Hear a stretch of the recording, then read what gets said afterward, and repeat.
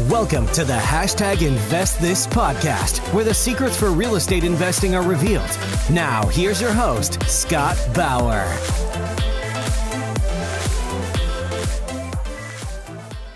And hello, everybody. I am your host, Scott Bauer. This is the 38th episode of the #InvestThis podcast. Today, I'm blessed to have Jay Scott on here with us. Jay, how are you? Great. How you doing, Scott? I'm just doing fantastic. A little bit about him. He goes by Jay. He's a full-time entrepreneur and an investor living in the suburbs of Washington, D.C.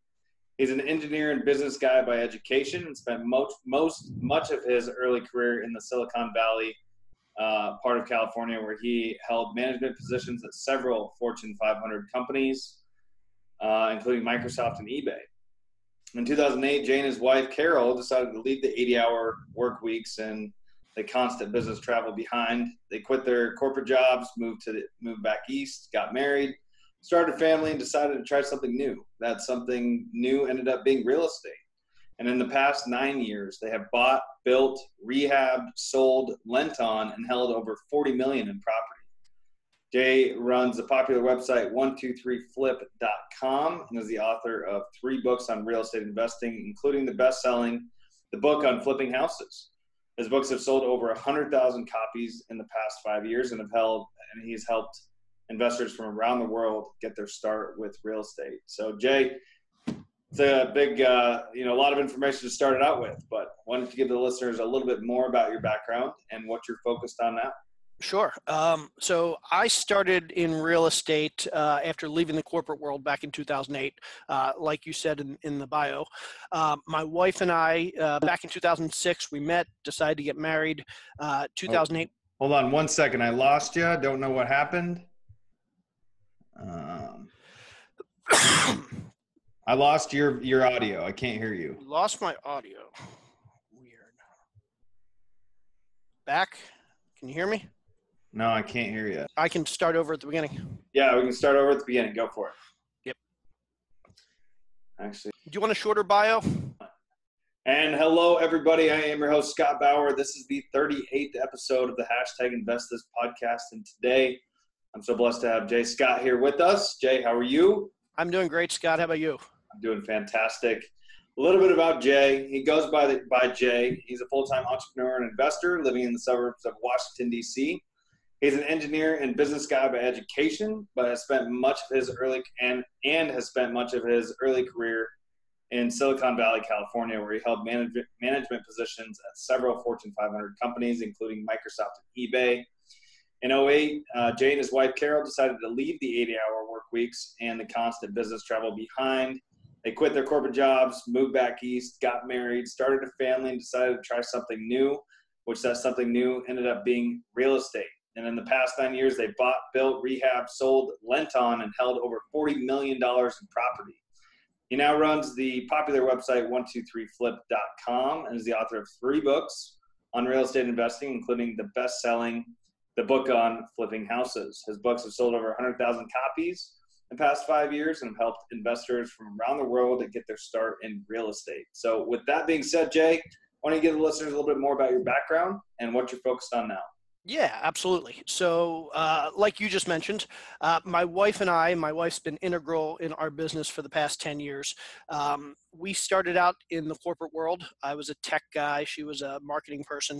And we met in 2006 in California. We dated for a couple of years. And then in 2008, when we decided to get married, we realized that it just wasn't going to work for us to be married in our tech jobs. Basically, she was working 80 hours a week, traveling 3.5 weeks a month. I was working 60, 70 hours a week, and I was traveling 2.5 weeks a month. So it just wasn't conducive to starting a family and having kids and all that. So beginning of 2008, we decided to get married. We had a long discussion and decided, hey, we're going to give up the tech world. We're going to move back east closer to where we grew up. And we were going to figure out some way to basically make money. And whether it be consulting or start a small business, we had no idea what we wanted to do, but we knew that it had to be something that allowed us to put our family and our life first and business second. So 2008, I think it was May of 2008, we moved back. We decided to move to Atlanta, where we settled down. Summer of 2008, my wife and I are sitting on the couch watching TV. We're still trying to figure out what business we want to start. We're waiting for our wedding that's coming up in August. And I flipped through the channels and I turned on a flipping show. Back in 2008, anybody that remembers that basically every show on TV was a house flipping show. It looks similar today. Exactly. It's very similar to today. And a lot of these shows actually back then were taking place in Atlanta. My wife was like, oh, I know that place and I know that house. And she said, hey, why don't we do that? Why don't we flip a house? We're not doing anything for the next month or two before we get married. We haven't figured out what business we want to start. Let's just flip a house. And I thought she was kidding, because I'm like the least handy person on the face of the planet. I'm an electrical engineer that can't change a light bulb. But she was serious, and she's very much into the design and the architecture stuff. And so I said, okay, let's give it a try. So spent a couple months studying, looking at houses. I mean, we must have looked at 100, 150 houses before we actually got an offer accepted. Finally got an offer accepted, and on August 8th, 2008, we bought our first house. And I remember that day vividly because it was also the day we got married. So Double whammy. Yeah, our real estate career literally started the day our family technically started. And bought that first house. Like I said, we had looked at like 100, 150 houses, and we found a couple of them that we liked. So we made offers on multiple houses, thinking we'll get one of these and we'll move forward with that one. We got, I think, 3 offers accepted all in the same week. So we bought that first house on August 8th. The next week we bought another one. 2 weeks after that, we closed on a third one. And we just kept going. And it was crazy. Like this, we didn't intend for this to be something we were going to do on a large scale. Really, it was something we were going to try out and have fun with. But the first year we ended up doing 15 properties. The second year, I think we did 25 or so, and we just kind of kept going from there. So that ended up being the business that we had thought about starting. Real estate ended up being that thing that we fell into that was going to allow us to kind of support our family, but also give us the lifestyle we wanted. It allowed us to take our kids to the job sites with us. It allowed us to kind of work when we wanted to work and not work when we didn't want to work. Basically, real estate was the answer to all of our financial and business questions. Gosh, isn't it beautiful? It's fantastic. It was great, and it still is. Right. So that was basically in 2008 that took you through 2009, and now you're doing 25 houses flips, just doing houses? Yeah, so basically 2008, 2009, 10, 11, 12, all we did was flips. And we were modifying our business along the way. 2008, 9, and 10, we focused on REOs because there were just so many of them, and it was so easy to find good foreclosure deals. 2010, 11, 12, we were focused on short sales because there are so many of them. 2012 into 2013, we started yellow letter campaigns, and we were working directly with homeowners who were finally above water again on their houses, but were looking to get out. Then 2014 comes around, and things start getting a little bit more difficult finding these easy flips. Basically, it was more than paint and carpet rehabs. I mean, we were doing some full gut rehabs and stuff, but there was a lot of competition even for these tougher rehabs. So 2014, we said, hey, let's try something a little bit different, a little bit bigger. So we did our first infill new construction project. Basically, we found a really old house. We knocked it down, and working with a partner of ours that we've been working with for several years, we figured out how to build a spec house. So 2014, 15, 16 was kind of, we were doing more flips. We had bought a couple rentals, but we were really focused on spec houses because that's where there was some opportunity finally. 2016 comes around, 2017, it's getting tougher to find infill lots to build spec houses. So we start focusing more on rentals and multifamily. And so we've kind of been focused on that the last year or two. So, I mean, our philosophy is basically we're really opportunistic. We like to go where the deals are instead of saying, hey, this is what we're good at. We're going to find these types of deals. We say, hey, what kind of deals are out there? And we'll figure out how to get good at those. That's a really good approach. I mean, really, it's a better way than just trying to chase the hot item out there right now. Exactly. I would say that, in both of those things, looking at rentals and looking at multifamily. So let's talk about that for a minute, because that's the buzzword in the real estate space right now is multifamily. You Yep. look at here in Phoenix, it's blowing up. A lot of people getting into real estate. People have made a lot of money in multifamily, and so they're trying to get it now. And same with rentals. I mean, rentals are one of those things that if I would have known what I know now in 2008 or 9, I'd be well retired by now, right? Absolutely. Absolutely. But, I mean, where are you seeing success with that? Let's go down that rabbit hole a little bit. Yeah, so I'll be honest. We've been really good for 10 years at seeing what that next opportunity is, seeing where the low-hanging fruit's going to be. We saw REOs in 2008, 9, 10, like I said. We saw short sales coming, and so we jumped on those before other people did. We saw the new construction and the infill lot spec houses becoming a good opportunity just before everybody else did. And then we saw like rentals and multifamily around the same time as a lot of other people. What we're finding is we're no longer being able to figure out what that next thing is. Real estate's gotten so hot over the last few years that it doesn't look to us, and maybe we're missing something, but it doesn't look to us like there's any low-hanging fruit anymore. Yeah. At this point, it's brute force. You got to figure something out, and you got to get really, really good at it.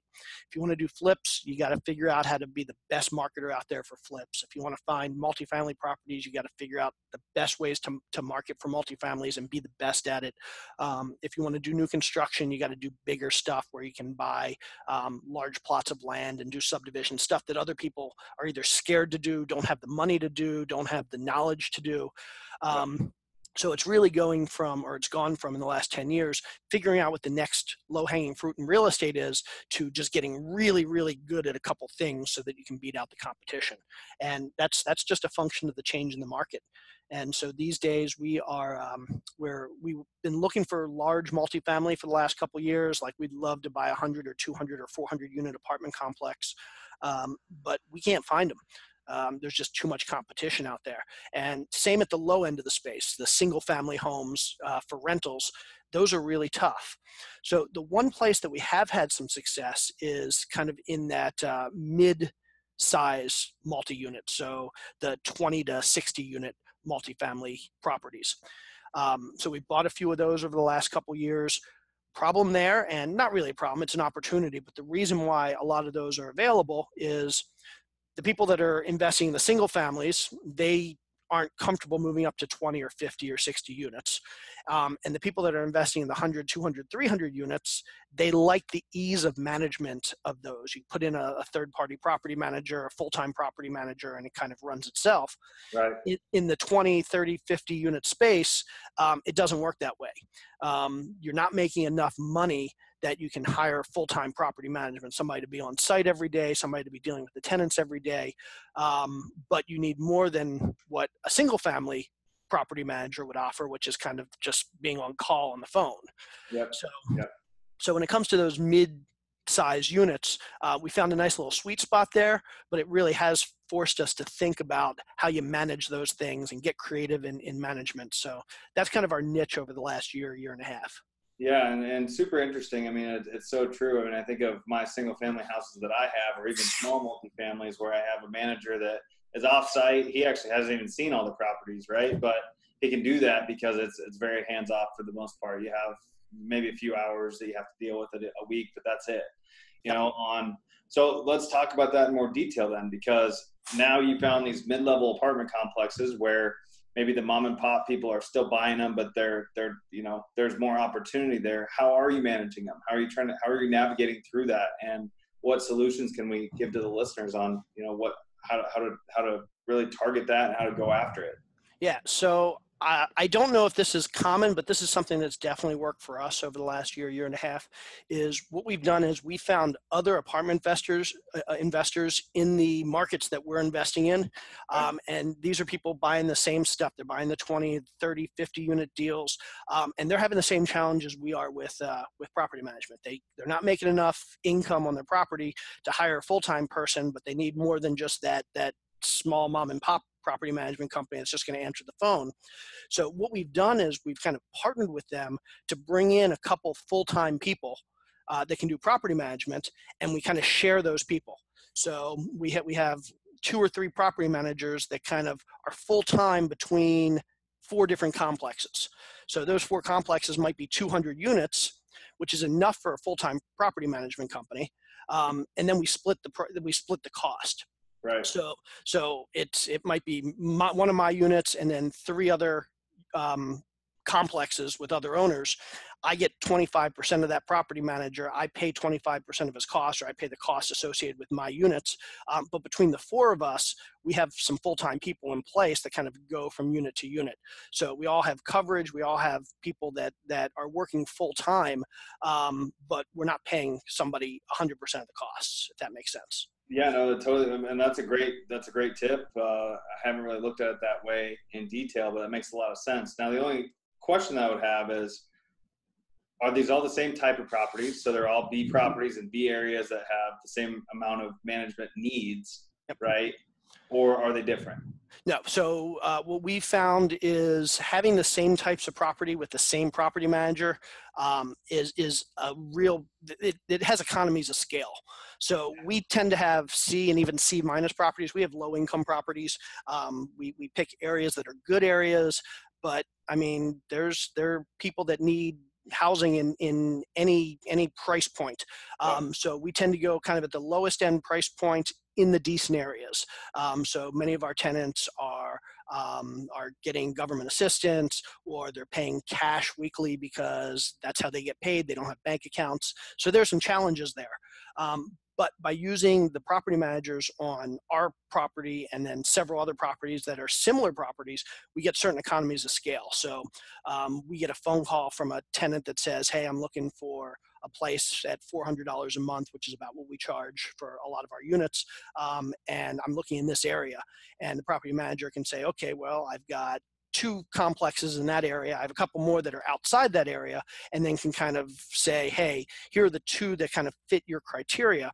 And so he's attracting the same types of tenants, but then can parse them out based on their criteria as well, as opposed to having to solicit A type tenants and C type tenants at the same time. He's focusing all on those C minus type tenants, and just divvying them up between our properties. The materials that he's using for doing turnovers and maintenance, pretty much the same. Real low-end carpet, used appliances, real inexpensive paint and other stuff. Basically, he can buy the same materials for all these different complexes, and then use them as necessary. So it's almost like we're getting the pricing for labor and materials on owning 200 units, even though we only own maybe 50 of those 200.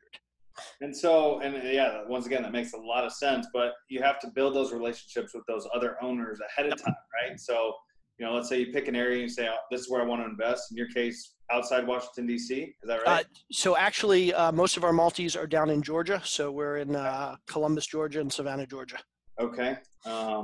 Interesting. So then you build those relationships, and what, did you approach those people first, or did you look at the property first? And the reason I'm asking this question is I just got out of a deal where this was kind of one of the problems. And had I thought outside the box, maybe we had a conversation ahead of this call that, this could have been a strategy I could have tried to approach, right? And say, exactly like, hey, we have this property and and it's very similar. Can we collaborate on the management, make it that much easier for everybody, involved?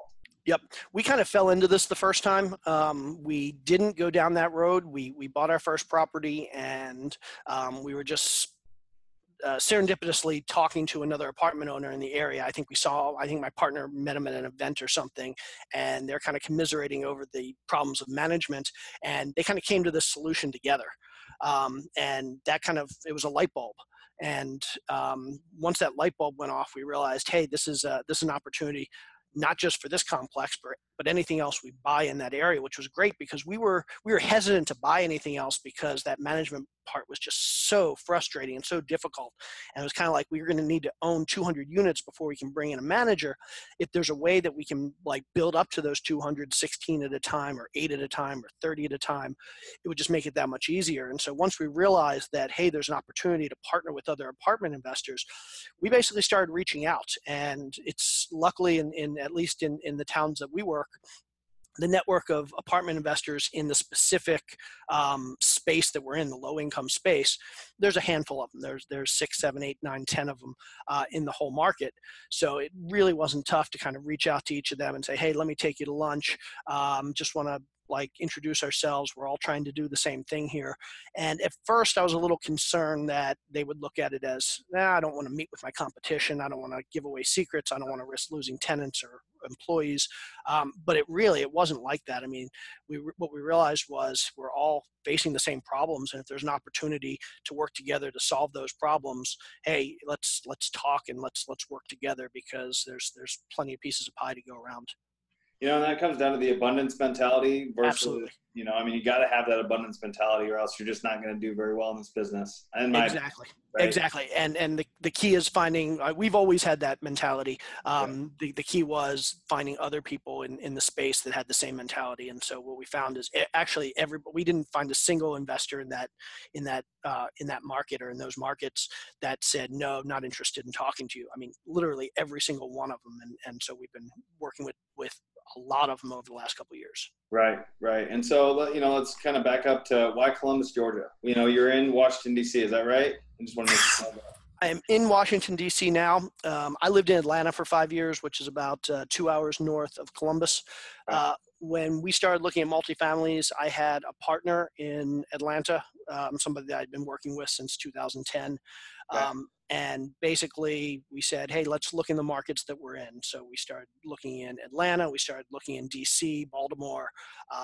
And what we found was come 2015, when we started looking, a lot of these primary markets, these big markets like DC and Baltimore and Atlanta, just completely saturated. We just couldn't find any good deals. So then we started going to the secondary markets. So the smaller suburbs and cities, the secondary cities in the areas that we were in. And we found the same thing, just a lot of saturation, hard to find good deals. So my partner said, hey, let's try some tertiary markets. Let's try some smaller markets, like within 3, 4, 5 hours driving of us. It's close enough that if we have to be down there for a week or two at a time, we can do that. But not so close that we're running into this problem of big city, can't find any deals. And so he kind of drew a circle, a 3 or 4 or 5 hour circle around where he lived. I did the same thing, and that was kind of like our farm area for multifamilies. He saw one of the cities that fell well into that range was Columbus, Georgia. And we got our first deal when my partner literally just went on the internet and said multifamily Columbus, Georgia. And the very first thing that popped up was a LoopNet listing for a 38 unit in Columbus. And it was a 2-year-old listing. Basically it was a deal that probably wasn't even a deal anymore, but it listed the owner, and my partner said, okay, I'm going to call this guy and see if he owns anything else. I assume he doesn't have this property because this listing was 2 years old. Gets the guy on the phone. He said, yeah, I sold that property 2 years ago, but I just took it back in a foreclosure. And literally I got it back last week. I'm looking to resell it. Are you interested? And we ended up buying that property. Wow. Talk about the universe coming together. Yeah, it just came together for us. And so that was a 38 unit property. And that was our first property back in 2017. And we actually just sold it a couple weeks ago. And so is your main focus, 2017 wasn't that long ago, that was last year. No. So do you like to buy them, rehab them, stabilize them, or just buy them, stabilize them, and sell them? What is your market, or what's your? So we're kind of taking a let's see what happens approach. So originally the goal was to buy them and hold them forever.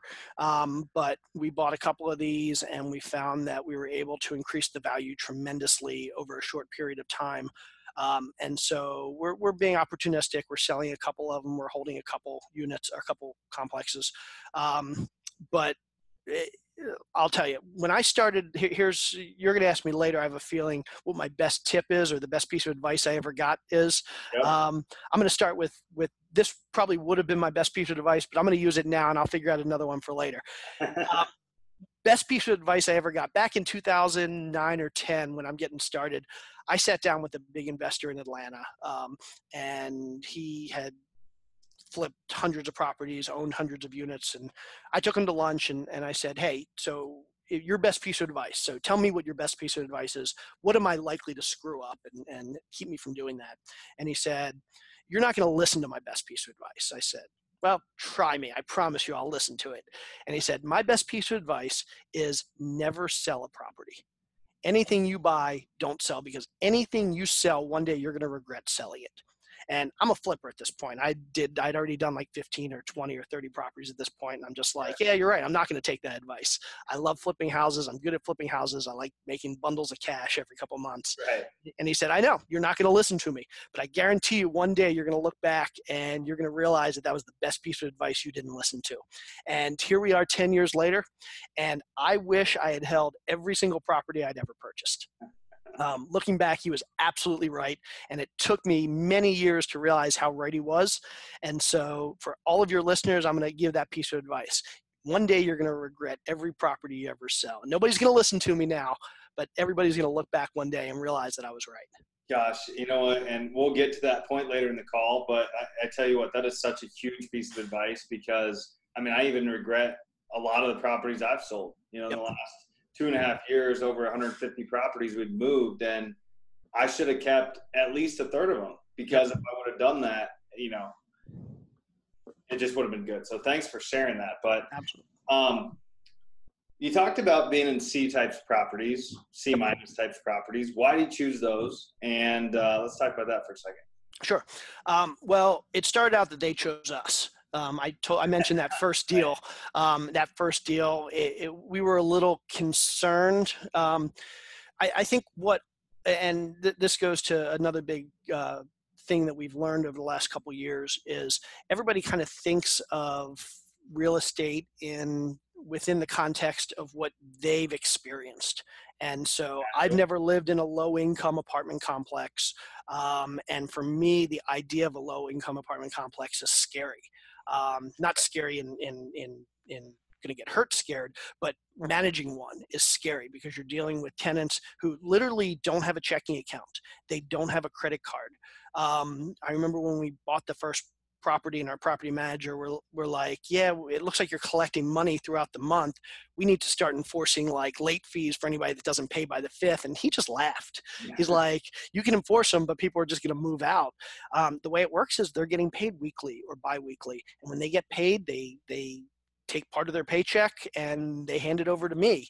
And by the end of the month, most of them have paid their rent. But if you expect them to be able to budget and pay by the 5th, you're not going to have any tenants.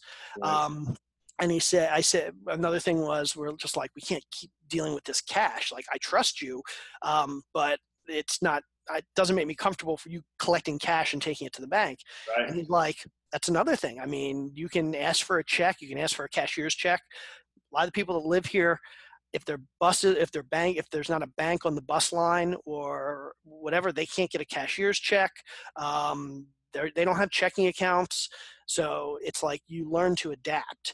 And so for us, these C minus type properties, they found us and it was a learning experience, but it's turned out to be a great opportunity for a couple of reasons. One, because they scare a lot of people who want to buy an apartment complex, there's not as much competition.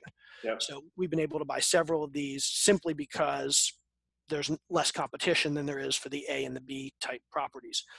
Two, I'm fairly confident that we're getting towards the top of the market here, and it might be a week away, a month away, a year away, it might be 2 years away, but at some point soon the market's going to turn.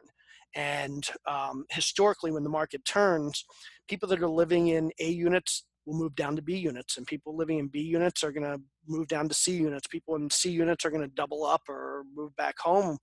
And so as the market changes, I have a feeling there's going to be more opportunity for the low-income housing, the C-class units, for the owners of those units to really see their cap rates bump up a little bit. Even if their income doesn't necessarily jump up, cap rates are going to jump up, so the values of these properties are going to jump up. So I just think that's a good asset class for the coming downturn in the market.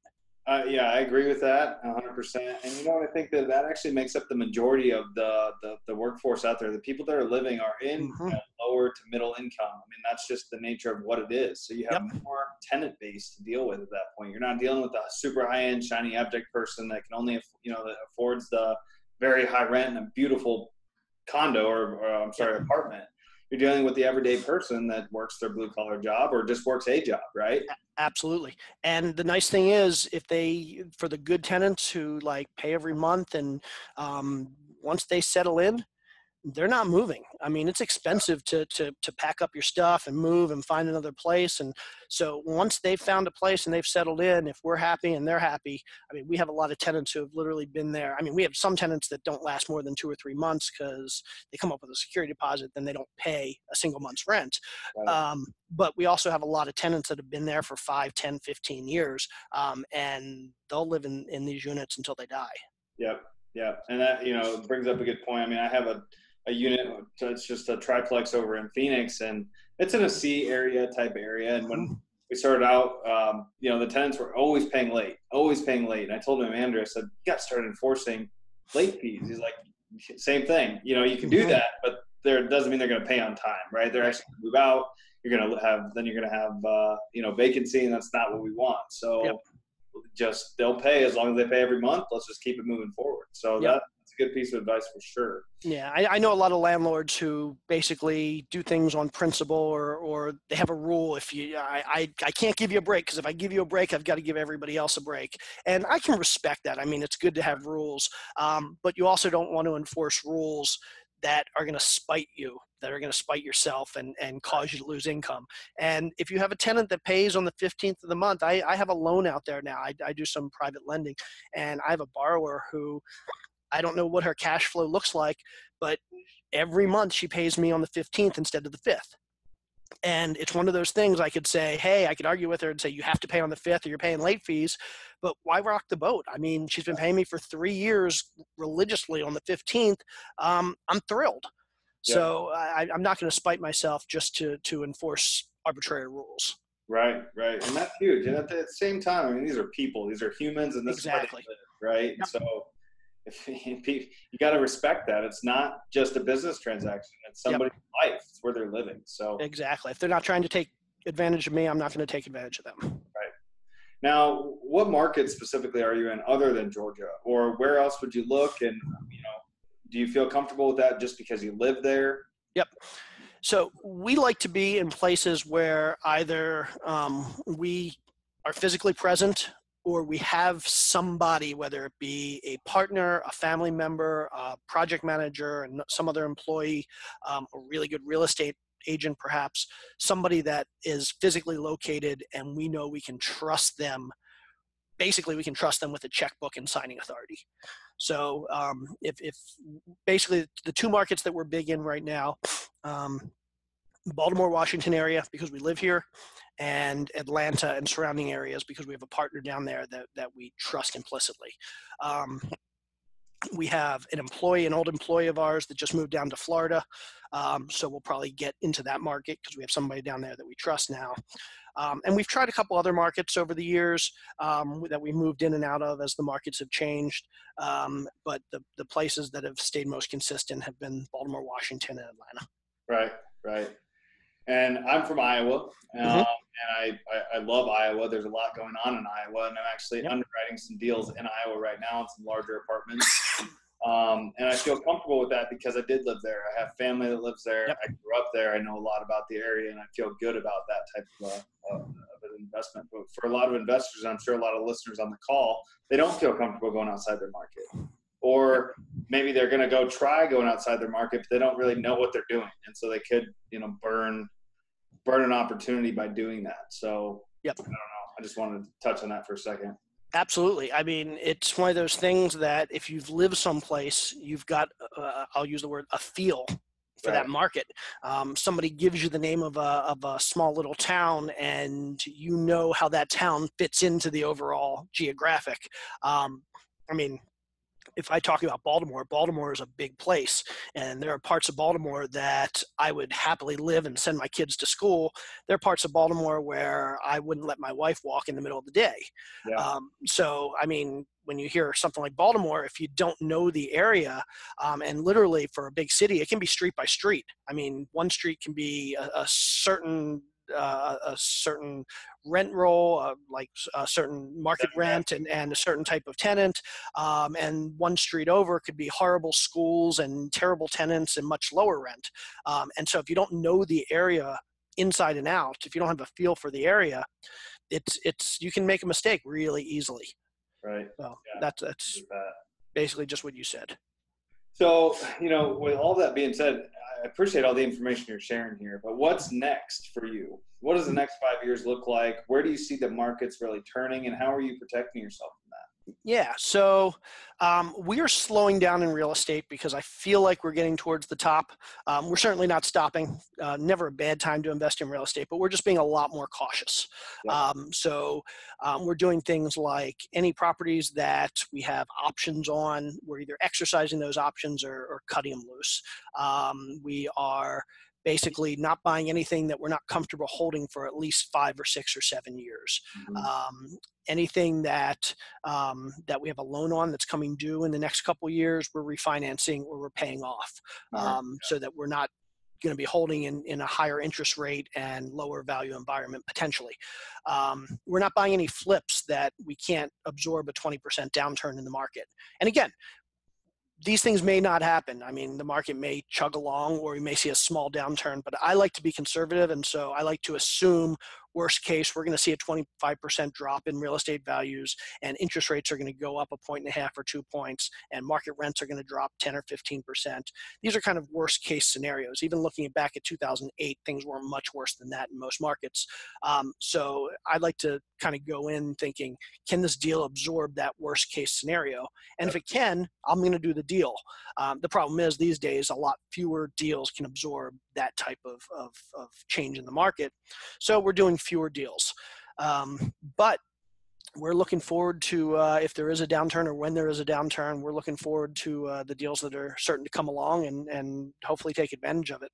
Yeah, I'm excited for that time. In the last 5 years, my whole real estate career has been on the up and up. Yep. Things continue to go on the up and up. And I didn't really feel the effects of the downturn that happened last time. I mean, I did to a small extent, but I graduated college at that time. I moved into Phoenix at that time. So for me, life was not that bad. But for a lot of people in the world, it's the quite opposite. Their life got ruined. So I try to stay conservative as well. And that was really why we ended up exiting out of this 18-unit deal that I was just talking about, right? Yeah. Yeah, I'm a big fan of telling people, ask yourself, what's the worst that could happen and what's your plan if that happens? Right. And if you're comfortable with that plan, if you know how to mitigate that worst case scenario, if you're okay with the worst case scenario, obviously you're not going to be happy with it. But if you're okay with it, if you can live with it, go do the deal. But if that worst case scenario keeps you up at night, you should rethink, because for a lot of us, getting good sleep is more important than getting a good deal. Absolutely. Man, I'll tell you what. Well, Jay, it's been really good kind of hearing your story going from corporate America, especially Silicon Valley, into jumping into real estate and the success you've had flipping houses, getting into apartments and syndication, and kind of what your direction is that you're going with that now. Ton of information. I'm sure the listeners really appreciate you sharing that. But with that being said, are you ready for a lightning round? I am ready for the lightning round. All right, let's do it. What is your hashtag invest this tip to keep our listeners moving forward? Yeah, so my biggest tip to keep moving forward is to set goals. I've noticed throughout my career and my life, when I have goals, I'm constantly making forward progress. Things are coming together. It's when I don't have goals and I'm just kind of coasting along thinking, okay, I'm going to figure it out as it comes. I find that I'll get through a year or 2 years and I'll be right where I started. So for me, setting goals is the best way to keep moving forward and keep making progress and keep piling on those successes. Right. No, that's huge. Thanks for sharing that. Obviously you're an author, but do you have a favorite book that's had a major impact on your life or business, or both? Yeah, so I like to say that I've probably read less than half of more books than anybody on the planet. There is no book that I know I can't get good information out of. So there's pretty much no book on the planet I won't pick up and either skim or read a few chapters or find the good nuggets in there. So I've read a lot of books. I can name all the ones that I'm guessing a lot of your guests have already named. So I'm going to pick one that I think is a little bit less common that has been really instrumental for me as I've grown my business. It's a book called The Goal. The Goal? The Goal, Goal. And it was written back in the 70s, and it's basically a book about how to scale operations in a business and avoid bottlenecks. So in every business, there are things there's that bottleneck, the thing that's at the bottom it's the when it's the slowest guy is going to slow everybody else down. It's whatever is slowing down your business. How to identify what that one big bottleneck is or two big bottlenecks in your business is, and then overcome that bottleneck and basically optimize and improve your business by overcoming those bottlenecks. I didn't do a good job of explaining that, but I highly recommend anybody that's looking to scale and grow their business, check out this book. Appreciate that. I've never heard of it. I'm going to order it. That sounds good. Thanks for sharing. Who's giving you the best advice? Other than the tip you gave earlier in the call, who's giving you the best advice, and what has that impact been for you? Best advice. So one of my mentors over the years was a boss at one of my corporate jobs, and we've stayed in touch for 10 years. And he always likes to say, if you're not doing something that makes you uncomfortable every day, you're not growing. Right. Basically, it's part of making goals. You're going to stagnate if you're not doing something that takes you out of your comfort zone. So what I like to do is every day, even if it's something as simple as I'm really introverted, and walking up to a stranger and starting a conversation for me is terrifying. But even if it's something as simple as starting a conversation with somebody that takes me out of my comfort zone, when I do that, I find that like the rest of the day, I feel a little bit more confident. I feel like, I can do anything. And all I did was talk to somebody. But then when you do the really big things that take you out of your comfort zone, I mean, it impacts your psyche. It impacts your outlook and your mental attitude. So my biggest piece of advice is to everybody, just every day, do something that takes you out of your comfort zone. Man, that's huge. Yeah. Just flexing that muscle of getting uncomfortable. Yep. Being uncomfortable is the path to growth. We all know that.